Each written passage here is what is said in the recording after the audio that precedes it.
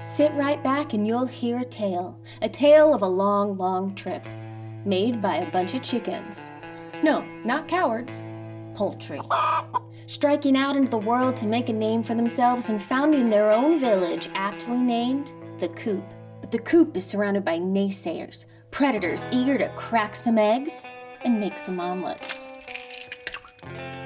You gonna let them do that to you? Oh yeah, you're the chickens in this scenario. And it's time to put those cynics in their place. Survive a whole year in the coop and prove them all wrong. Can you do it? Why not? And I'm going to teach you how by showing you how to play Flock Together. Flock Together is a cooperative game where all the players are chickens, working together to defeat the invading predators. If you can do that before the end of the 3rd season, you win. But if the 3rd season ends and you haven't defeated all the predators, you lose. Or if any player is dead when the final predator is defeated, you lose. Or if at any point all the players die, you lose. But that's not going to happen to you. To set up the game, place the game board in the center of the table. This area is the coop and is an inside area. Outside the coop are 4 outside areas: the Gritstones, the 100-acre wood, the Golden Gables, and the Badlands. My board is a prototype, but these areas will all be labeled in your copy. Predators live in the outside areas and go in these spots on the board. Shuffle the predator books and randomly select 3, placing them in the areas marked by these eyes. When you place the predator, open its book to the first page. Place a health counter by each predator. These are prototype and are a bit bigger than yours will be. The health of each predator is the number of players multiplied by the number shown in the heart. So, in a 3-player game, Hens Gruber would have 6 health, Ursula Bone would have 9, and Salmonella would have 6. To choose your final boss predator, you'll randomly select one more predator book and place it in this final area, keeping the book closed. You won't find out who you're facing until you've defeated all the other predators. You won't just be fighting predators, though. You've also got these pesky grubs to contend with. Now, fighting them is optional, but they can give you some handy perks. These are the grub cards. Shuffle them and separate them into 2 equal decks. Place one face up here, outside the coop, and one face up here, inside the coop. Whenever you discard a card from either deck, you can place that card here. This is your round tracker. Place the weather vane token here on day 1. Each round is a single day, and each season is 7 days, or rounds. Each season has its own weather deck. Shuffle each one separately and place them below the board. Draw a card from the spring deck and place it face up here. This is the first weather condition you'll face. These are bonus cards. These are one-time use special powers. They go here on the board, and you can discard them here. Place all your resources nearby: heart tokens for health tracking, eggs, food, and dice. The dice are little chickens, and the side with the face is a 6. Finally, everyone needs a player board and to take on their poultry persona. Take 2 random chicken books and choose which one you'd like to be. Open your book to the first page, showing a baby chick. Place it on your player board here. This shows what you earn during each production phase. And this chicken fist shows your attack strength. We'll talk more about both of these later. This highlighted area with the chick symbol shows you any special abilities or bonuses you start the game with. You won't have access to these until you level up. This symbol shows you how many meals you need to eat to grow to your next level, and the number inside this heart is your starting health. Take that number of heart tokens and place them face up on your health track. Take an extra action token and place it here, fire side up. This is where you'll keep any food tokens you gain during the game. Each one is worth 1 food no matter what the token looks like. This is where you'll keep any eggs you gather during the game. This is where you'll keep track of how many meals you've eaten during the game. When you eat your first meal, you'll take 1 food token from your reservoir and place it on the track.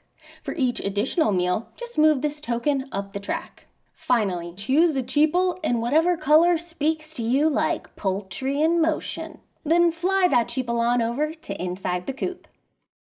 Now, Which one of you ate chicken most recently? Give the first player token to the person on your left. You go last. Now you're ready for the first day of spring. Flock Together takes place over 3 seasons: spring, summer, and fall, and each season is 7 days long. Each day represents a single round of the game. Every player will take their turn, then you'll discard 1 grub card from either the inside or outside deck. Then you move the weather vane token to the next day and do it all over again. Whenever the weather vane reaches this symbol, which happens before days 1, 3, and 6, you can exchange any number of eggs you have for an equal number of food tokens. You'll also experience a change in weather. Draw a new weather card from that season's deck to replace the old weather card. This phase of weather will last until the next egg exchange and weather draw. When you get to the end of the 7th day, the weather vane goes back to the day 1 spot and you move on to the next season, triggering an egg exchange and drawing a new weather card from that season's deck. Any predator still alive will level up at the start of a new season, and we'll go into more detail on how that works in just a bit. Each day you'll take a turn, and your turn is made up of 2 parts. The first part is production. Check this area of your chicken book to see what you gain during production. As a chick, you gain 1 food during production. When you grow, you'll instead roll a die to see if you lay an egg during production. After production, you'll take 2 actions. You can take the same action twice or take 2 different actions. If you want to play a bonus card or use the ability from your grub card, you can do that as a free action at any time, even on another player's turn. Once per season, you can use your extra action token to take a 3rd action on your turn. Flip it face down to show you've used it. When a new season starts, refresh the token by flipping it face up again. There are 8 different actions to choose from, depending on the location your cheeple is at. 3 actions can be done at any location. They are move, draw a card, and attack. The move action lets you move your cheeple between any 2 locations. You can go from inside the coop to outside, outside the coop to inside, or from one outside location to any other outside location. The draw a card action lets you take 1 card from the bonus card deck. Don't sleep on this action. These cards just might be the key to your victory. You can play a bonus card anytime, including immediately when you draw it. However, you can only ever have 2 bonus cards at once. If you draw a card and already have 2, you must discard or immediately play one of them to be able to keep the new card. The attack action can happen in any location as long as you are in the same location as the enemy you are attacking. The only exception to this is the outside grub, which can be attacked from any outside location. Your attack strength is the number of chicken fists showing on your chicken book. To deal damage, spend 1 food per strength of your attack to do that much damage. For example, if you have 1 chicken fist, you may spend 1 food to deal 1 damage to an enemy. If you have 3 chicken fists, you may spend up to 3 food in a single attack action to deal up to 3 damage. When attacking a grub, deal your damage to them by placing your spent food tokens on the card. The number in this heart symbol is the amount of damage it will take to defeat them. Then apply their enemy effect, which is found here under their name. This effect might happen automatically, like the one on the ladybug, or it might show this symbol. If it does, roll the die to see if the effect happens. For example, if you roll a 1 when attacking the firefly, your attack misses. You forfeit the food you spent and don't deal any of your damage from this attack. When you defeat the grub by dealing damage equal to its health, you still suffer the enemy effects. They aren't going down without a fight. Then, the player who dealt the final blow gains the grub card and now has access to the bonus at the bottom of the card. This bonus can be played anytime as a free action, and there is no hand limit for grub cards. Remember, you're going to be discarding 1 grub card from either location at the end of each day, and you can choose to discard one that has been dealt damage. If both decks ever run out, shuffle the discard pile and divide it evenly between the inside and outside grub deck locations. Now let's focus on those predators. You can't win the game if you don't defeat them. On their card, you'll see their max health, which is, again, the number of players multiplied by the numbers shown. Here, you'll see their name and the amount of damage they deal in their return attack. 1 damage per claw. Underneath that is their unique predator effect. Just like with grubs, this symbol means you roll a die to see if the effect happens. When attacking a predator, you'll track their health with the predator damage counters. Deal damage equal to your attack strength. Don't forget to spend 1 food token for each point of damage you deal in your attack action. Then, make sure you've applied any applicable predator effect and take damage equal to the predator's return attack. Again, just like with grubs, they will still do their return attack damage if you defeat them. They want to take you down with them. Here's a hot tip for hot chicks. If you know going into a fight that the predator's return attack damage will kill you, you probably want to wait to attack them until you're stronger. That being said, any predator still alive at the end of a season will level up, so don't wait too long to start attacking. When a predator levels up, flip to the next page in their book. This will show their improved effect and max health, which just might have gone up. Check their heart symbol and multiply the number of players by the number shown. Subtract from that any damage you've already dealt them. That's their new health. When we level up Hens Gruber in a 3-player game, his max health becomes 9, 3 players times 3. But we'd already done 2 damage to him, so Hens will start the new season with 7 health. When you defeat a predator, you get loot to make you stronger. The player who dealt the final blow takes the predator book and flips it to the last page, now in possession of the special item listed there. Once you've defeated the last predator, you can reveal the final boss predator. Open the boss's predator book to its 3rd page. You'll be fighting them at their final level. Then, increase the health multiplier by 3. So if Professor Moltiarity is our final boss predator, we add 3 to the listed multiplier of 4, making their health the number of players times 7. Phew! You're going to need some help taking these predators down. And luckily, we have some more actions you can do, and they're going to come in pretty handy. Wingy? Handy. There are 2 actions you can take only when you're at an outside location. The first one is forage. When you forage, you gain 1 food token and place it in your food reservoir. The second outside-only action you can take is eat. This is important because this is how your chicken grows. Remember, when you eat your first meal, you'll place the spent food token on your meal counter. For each other meal you eat, move that token up the track. When you're a chick, you can use 1 action to eat 1 meal.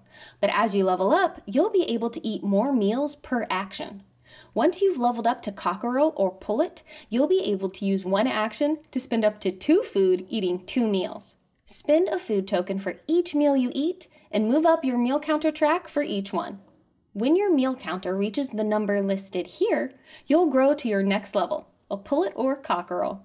Flip your chicken book to the next page and gain access to the new highlighted ability in addition to any previous abilities. You also add heart tokens to your health track to meet your new maximum health, shown here. Keep any face-down heart tokens face down, and place your new heart tokens face up. In the basket, you'll see the number you need to reach on the meal counter to grow to your final level, hen or rooster. When you do, flip the page again and gain access to your 3rd and final ability and new health maximum. Also make note of your new attack strength and production as you grow. The last 3 actions to talk about can only be done inside the coop. While inside, you may lay an egg, heal, or brood. When you take the lay an egg action, collect 1 egg and place it in your egg reservoir. Chicks cannot lay eggs. They just hatched out of one. So you'll need to level up to be able to choose this action. When you take the heal action, you'll spend a food to flip a heart token face up. When you're a chick, you can only spend 1 food token to heal 1 heart. But as you level up to cockerel or pullet, you'll be able to use 1 action to spend up to 2 food, which would heal 2 hearts, 1 per food spent. And as a hen or rooster, you can use 1 action to spend up to 3 food, healing a heart for each 1 spent. If you ever take enough damage that your health is reduced to 0, your chicken is fried. Parmesaned, cacciatoried. You're dead. You discard all your food tokens, eggs, bonus cards, and grub cards. You do, however, get to keep any loot drops you have. Then another player must be inside the coop and choose to take the brood action. They will pay 1 egg and then skip their next turn. The revived player randomly chooses a new chicken who joins the game at chick level, freshly hatched from the spent egg. The brood action should be treated as a last resort. If you plan your action strategically, you should be able to avoid taking so much damage that your health is reduced to 0. You can always see the strength of a predator's return attack after all. But some chickens are reckless and run around like their head's cut off. And then their head gets cut off. This took a dark turn. Speaking of turns, keep taking them. Production phase and 2 actions until you've defeated all 4 predators or until you've reached the end of the 3rd season. If any predators are still alive or if any chickens are dead, your game ends in defeat. But I believe in you. You're going to survive this year most excellently. Just as long as you flock together.